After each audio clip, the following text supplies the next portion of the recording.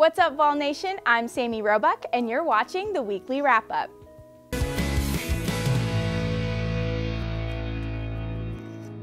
Vol basketball beat South Carolina this past Wednesday 93-73, but lost to Kentucky Saturday, making the record 15-6 on the season.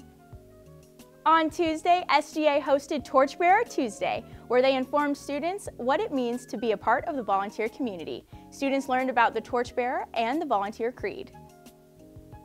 On Wednesday, the International House hosted an International Coffeehouse. Students were able to come learn about the world while sipping on some of their delicious refreshments.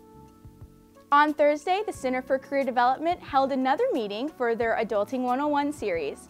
On Thursday, students could learn about traveling the world for less. They also learned some great money-saving tips for their next vacation.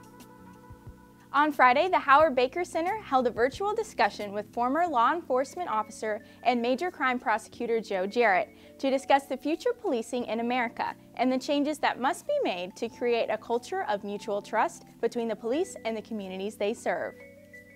Today is the start of the Division of Student Success's Vol Success Week. All day on campus, students, faculty, and staff will be handing out free t-shirts. For more Vol Success events, visit calendar.utk.edu. That's all I have this week. Thanks for watching, and tune in next Monday to see Lexi wrap it up.